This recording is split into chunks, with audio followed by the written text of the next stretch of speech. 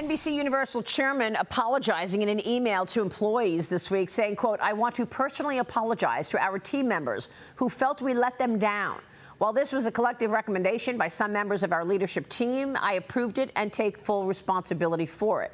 Wow, what an email. Monica, your thoughts? This is completely insane. The inmates are running the asylum, not just at NBC News, but in most companies these days, because they are so afraid of exactly this kind of reaction, of having, whether it's on-air people or younger people who work for the company on social media, expressing outrage, generating social media mobs to boycott the company, etc.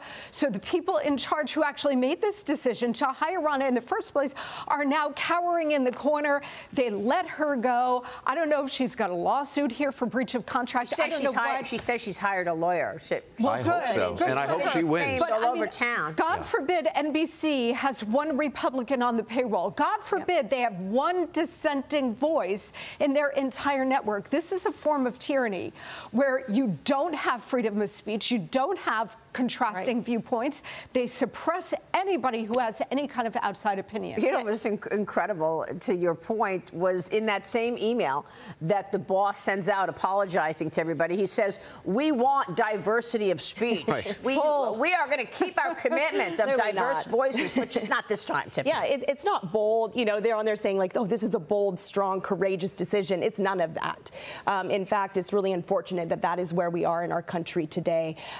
Even though NBC may disagree with Ronna, to act like she has no insight or something to offer the organization is just absolutely absurd. Well, she's the chairman of the RNC. Yes. She understands the Republican Party, but they don't want to hear anything about the Republican Party. No. And the one thing that really jumps out at me is that her agents have dropped her because they're afraid of the cabal as well. Creative Arts Agency, CAA, says, "Sorry, Ronna, you know, it was nice working with you, but, you know, we don't want to get caught up in the side." I mean, God forbid you go against the cabal, you know, and you say something that you take a conservative viewpoint.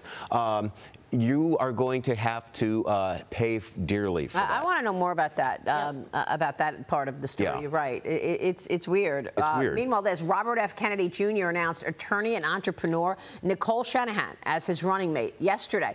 Trump posted on Truth Social about it. He said this overnight, saying, quote, "His running mate, Nicole Shanahan, is even more liberal than him, if that's possible. Kennedy is a radical left Democrat and always will be. He is crooked Joe Biden's political opponent, not mine.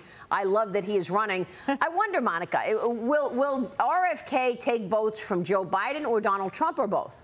Well, I think to this point, we have seen Bobby Kennedy taking probably equally from both Trump and Biden, probably a little bit more from Joe Biden, because there are a lot of disaffected Democrats who are just aware of this historic catastrophe under Biden. But I think with this choice of Nicole Shanahan, who comes out of Silicon Valley, although she has been critical of big tech, but I think a lot of people are going to see this ticket as more progressive. So I think in the end, it's going to end up pulling more from Joe Biden and Kamala Harris than Donald Trump. That's why Trump is celebrating. You would think so. Sergey Brin's ex-wife. Yes. Right? Your thoughts, Tiffany? Yeah, you know, the DNC and Joe Biden and his campaign have tried to sort of ignore RFK Jr. and now they simply can't. Yeah. I think he pulls from the president. He's appealing. He just, you know, Shanahan is young. She's everything that the American dream that we aspire to in this country. So she could pull, you know, more younger voters over to her side versus Biden. I think the verdict's still out, you know, whether she will be able to do that. But it's quite interesting. It's outrageous that Biden will not approve him to get absolutely. Protection. Yeah, protection.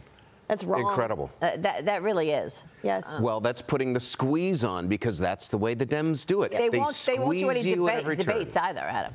No, there will be no debate between Joe Biden and RFK. He's not the people who care of it. about democracy aren't going to have debates in front of the American people? Well, look at the difference between the Joe Biden we saw at the State of the Union and the Joe Biden we've seen every day since. No energy, unable to connect sentences, seemingly lost. You wonder what happened at the State of the Union. I wouldn't be surprised if they gave him an IV that had electrolytes and sugar, et cetera, because he was on that night. But when you see him on most days, he is not. He is terribly off, and that is why he will not debate.